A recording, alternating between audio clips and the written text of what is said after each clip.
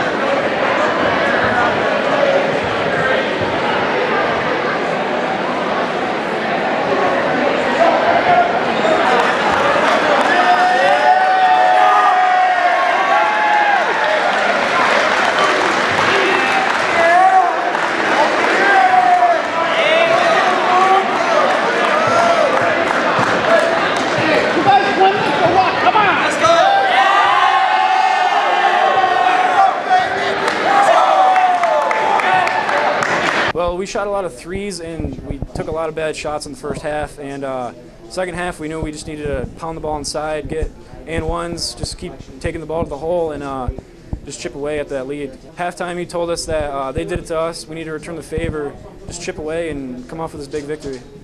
Yeah, I believe this will give us a lot of momentum going into sectionals. We play South Jeff for the AB championship. We needed that game first, but yeah, it should give us a lot of momentum in the sectional finals. How's it feel to be Frontier League champion?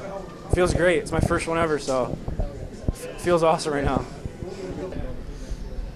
Coach, how's it feel to have the Frontier League championship under your belt this season? You know, it's exciting. The guys have been working hard for the entire season. You know, you just like to keep building from game to game, and this was just a testament to their hard work and determination at the end of the year here. Did you do anything more special tonight going into this game, to do anything different to prepare for this game? Well, we put in another offense. I don't think we ran it very well, but our intensity was up. You know, we liked the size of the floor.